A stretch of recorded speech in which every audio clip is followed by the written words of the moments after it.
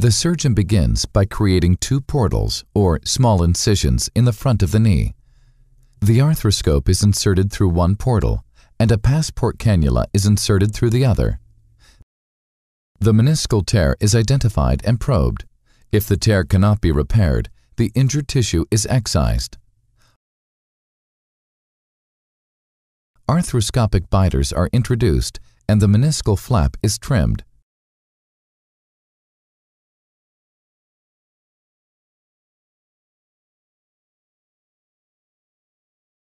An arthroscopic shaver is placed inside the knee and debris is removed.